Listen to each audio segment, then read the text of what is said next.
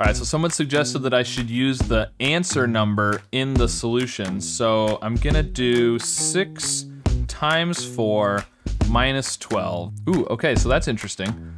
There is a 12 at the end, but we're not subtracting 12.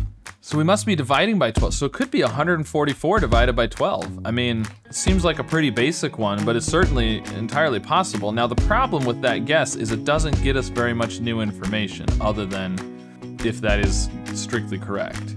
So if we're not adding 12, we have to be dividing by 12. And if we're dividing by 12, we've got to be at 144. I think it has to be 144 divided by 12.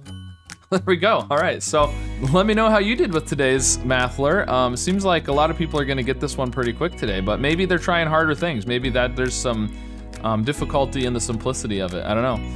But let me know what your approach was, and be sure to subscribe for more puzzles.